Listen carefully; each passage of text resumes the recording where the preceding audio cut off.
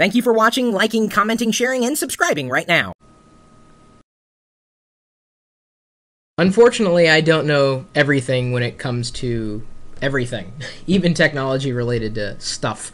So I received an email the other day from one of our community members from live.pirillo.com, and I wasn't sure how to answer it, but I passed it on to a friend of mine who's very knowledgeable with all things audio and video. He goes by the name Jake Luddington. That is his real name, so it's good that he goes by that name. And he's at jakeluddington.com, also mediablab.com.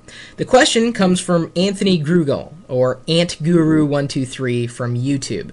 I have a question for you, he says. I have a PC game from EA Sports called F1 Challenge 9902.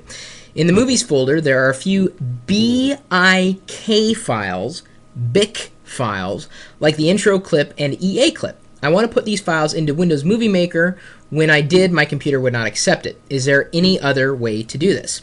So I wasn't exactly sure what a BIC file was. And I thought, BIC was a pen. Well, that would be BIC, not BIK. So I asked Jake, and Jake responded with, BIC files are BINC and Smacker files. In theory, you can convert from BIC to AVI using the free BINC and Smacker tool and then import that AVI into Movie Maker. Caveats being that some of the BIC files have some wonky settings to prevent them from playing back outside of the actual game, and the quality of the file will likely be lower than the BIC file no matter what AVI format you choose. And I remembered BINC and Smacker.